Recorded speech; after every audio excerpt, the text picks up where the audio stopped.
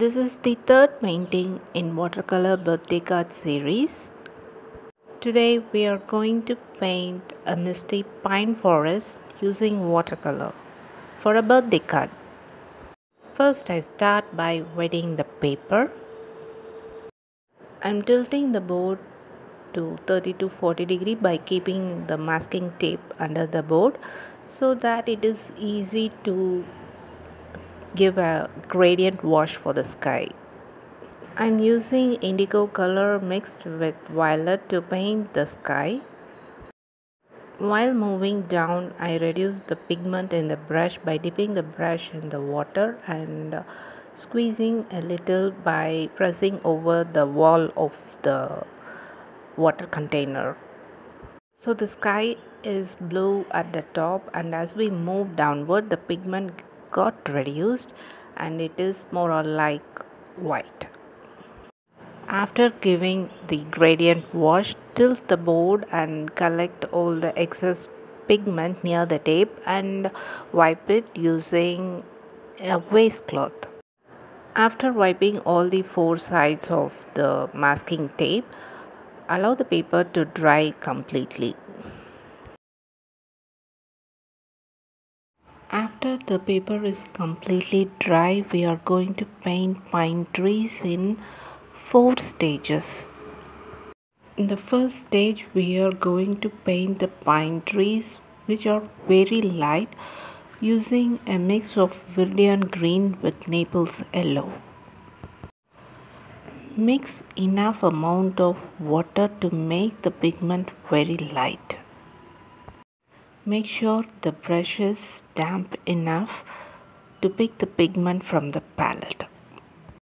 At stage 1, after painting each and every pine tree, I finish it off with a feather touch using a clean damp brush.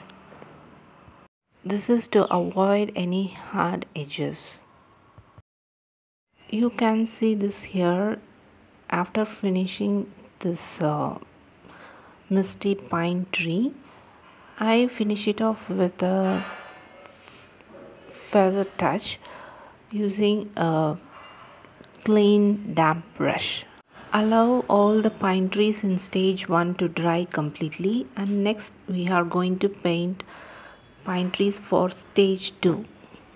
For stage 2, we are going to use the same Viridian green mixed with Naples yellow, but reduce the amount of water to these pigments. For stage 1, we used a lot of water to the pigments Viridian green and Naples yellow mix, but for stage 2, you have to reduce the amount of water mixed with these pigments. In stage 2, pine trees are not ended with feather touch as in stage 1, because the most of these pine trees get covered in stage 4. After painting the pine trees of stage 2, allow the paper to dry completely and move on to stage 3.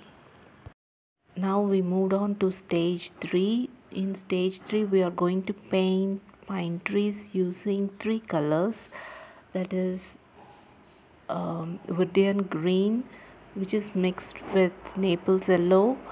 These two pigments are mixed with little amount of violet. My idea here is to fill overall white places, that is at the bottom of the card. We don't want any white spaces at the bottom part of the card, so we mostly fill it with pine trees at stage 3. After painting all the pine trees at stage 3, allow the paper to dry completely and move on to stage 4. At stage 4, we are going to use the pigments Viridian green, Naples yellow, which is mixed with